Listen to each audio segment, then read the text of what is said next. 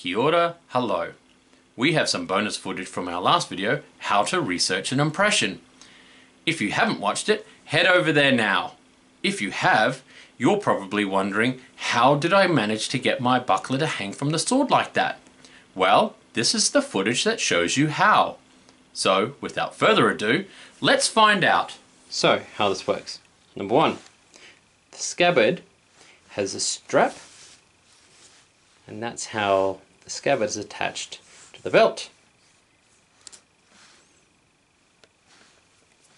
Two, the back of the buckler is the secondary strap, and that rests underneath your quillions,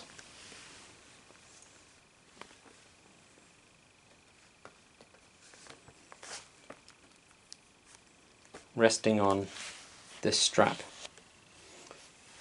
Okay, so when you go to draw your sword, you grab your handle by this, your left hand or your offhand, you grab your sword by your right hand. As you start to pull, that strap there comes up and you follow through. That comes out of that hole with that strap. See there? Whoop. And now we're holding sword and buckler together.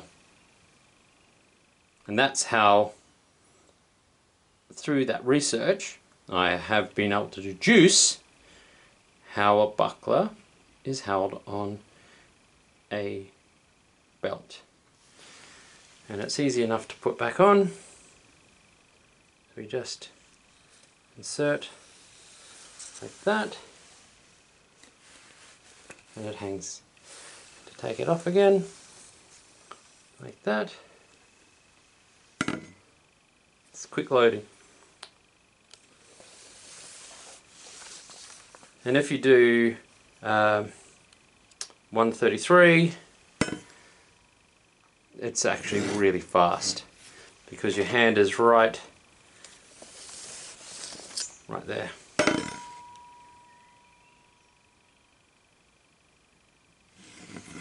Right there for your guard. But not there, not there, or there, you know. Anyway, there you go. Pro tip, and that's how I've attached it. So it's not split, it's attached with two period nails. Here's the back of it. Those are all hand cut washers, scraps of steel, and those are peened over nails that I've made. Anyway, there you go. Have fun. Keep reenacting.